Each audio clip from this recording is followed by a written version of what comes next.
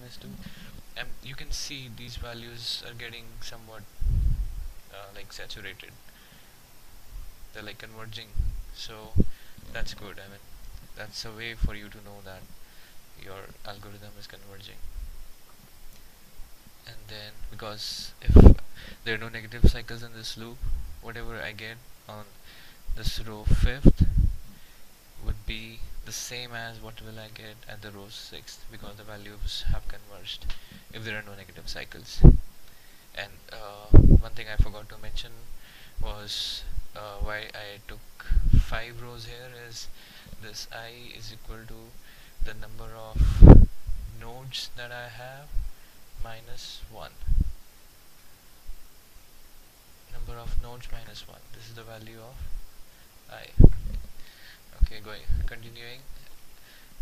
M5 comma C is equal to M4 comma C, which is 3, or C is connected to B.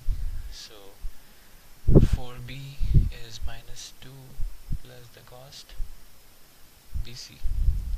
The cost BC is 8, so the minimum is 3. I'll write 3 here, and then M5 comma D is equal to 4 comma D, which is 2, or D is connected to A, which is 6, which has value minus 6. M4A has value minus 6 plus the distance dA, which is 6. This is 0, hence this value becomes 0.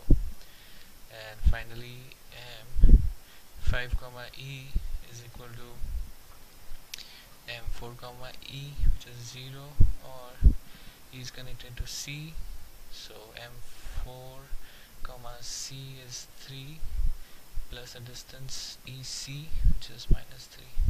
This is 0, so hence this remains at 0. So this is finally the matrix that I